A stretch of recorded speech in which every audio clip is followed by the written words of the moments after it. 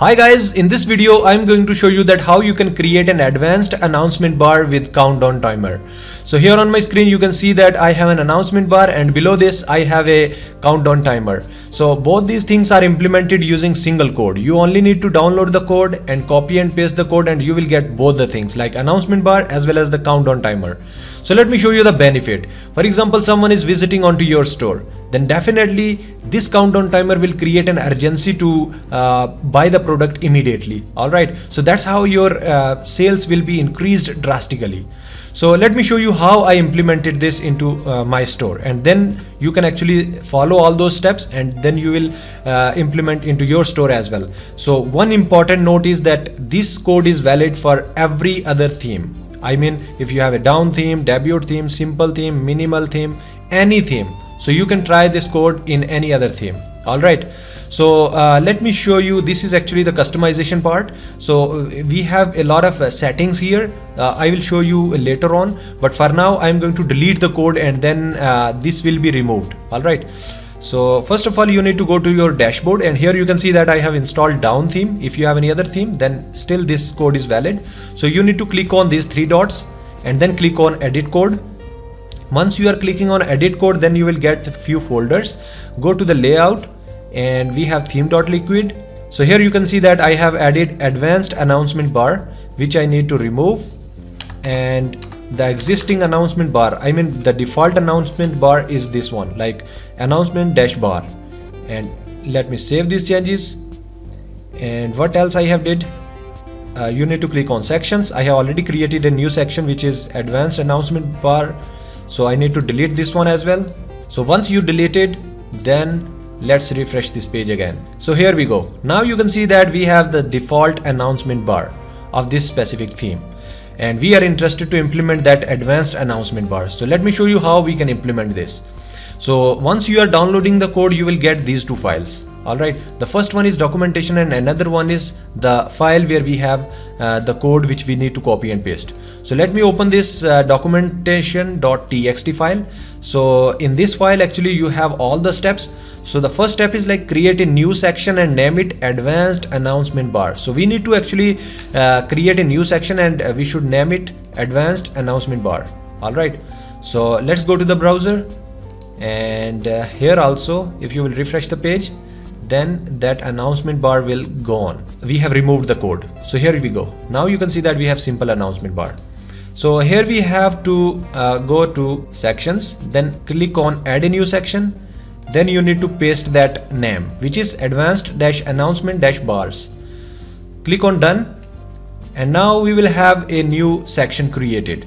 Alright, we need to select all these lines of code, delete it, and then we need to go to the second step, which is paste attached code into advanced dash announcement dash bars dot liquid.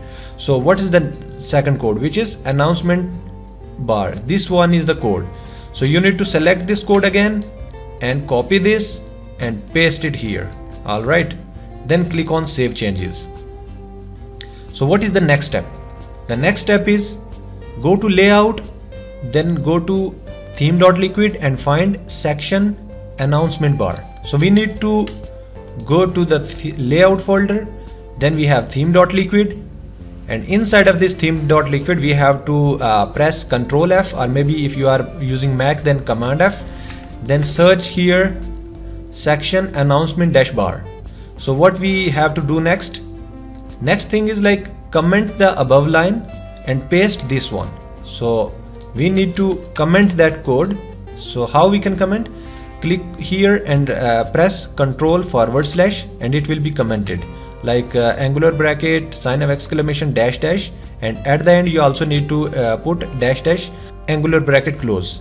Then you need to paste that new line which you have just copied from there, which is advanced dash announcement dash bars. Then you need to click on save. So all the things are done now. Let's refresh this page again. So I have refreshed the page, and now we are expecting that the new section should be created here. So here we go. Now you can see that here we have announcement bar. Alright, so currently you can see that I have this black section. So if you will click on this checkbox, then automatically that will be hidden. But right now we are interested to show the announcement bar, so we have to check this box, and we need to add the messages here. So what is the message? Like buy 2 get 1 free. This is the first message. Another is, for example, free shipping for USA. So these are the two messages. Alright, then click on save. If you want, you can also connect the link here. For example, you are clicking here. If you wanted to redirect someone, once someone is clicking on this text, then also you can connect a specific page here. But right now I am not interested to put any kind of link. And you can actually add more announcement messages here. The next thing is like we have some settings. So which is like show announcement bar. We have already checked this checkbox. Second checkbox is show only on home page. For example, you are pressing this checkbox, and let me save these changes. So now if I am refreshing this page, here you can see that I have this announcement bar here. If I am clicking on catalog, here it is also available. But for now, if I am disabling this and clicking on save the changes, let me refresh this page again. Now it's gone from all the other pages except the home page. On the home page it is available, and on the other pages it is not available. So now what is the next thing? Next thing is like background color. For example, it is black. So if you want, you can actually put it red color, and you can also change the text color like black maybe. And right now it was white, so white is better. All right. Then we have countdown timer background. Right now it is not reflecting here. Why? Because we have not added any countdown time here. So we need to add some value. How we can add it? We have a website called unixtimestamp.com. You have to go there, and here you can actually create that limit. So for example, right now we have the date of today, which is 15th of January. So we are going to create a countdown till 2 days, for example. So 17 or maybe 18 January. Then we should click on convert, and here we have some value. You need to copy this value and paste it inside of this input box. So now you can see that the countdown started for 2 days from the current time. All right. Then we have few other things, like if you wanted to change the background color of this countdown timer, you can also change. For example, this one, or maybe this one. You understand what I mean? Maybe this one. So whatever is good for you, you can actually put it like that. And we have font size like small. So this is for the announcement bar, actually large default. Then we have font weight, which is bold, and we are putting it normal. Text transform like uppercase. Capitalize means only first letter of the word is capital. Then we have the normal. Then we have arrows. For example, you are interested to hide the arrows, so you can click on this, and from the left and right there the arrows are gone. Again, arrows are back. Then autoplay. Autoplay means if someone is interested to slide itself, for example, I am clicking on it and then it is sliding.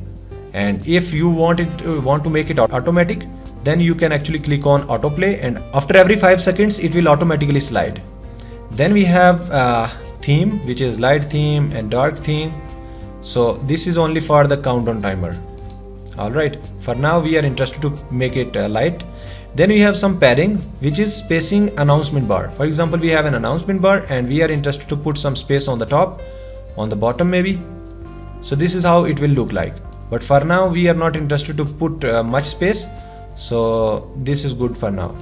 Then we have countdown timer spaces. We have padding top, padding bottom, and we don't need the padding right now, so we will keep it 1. And then we have margin top.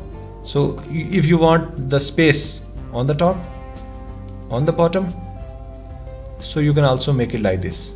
But for now we are interested to keep it 0. So this is how actually we can implement all this stuff. So that is how it is called as an advanced announcement bar. Why? Because we have 2 functionalities here, and you only need to copy and paste the code. If you are following all these steps, then definitely you will implement the way which I have implemented right here. If you have any problem, then you can connect to me. I will be adding the contact details below in the description. So if you have any other feature to develop, definitely I am available for you.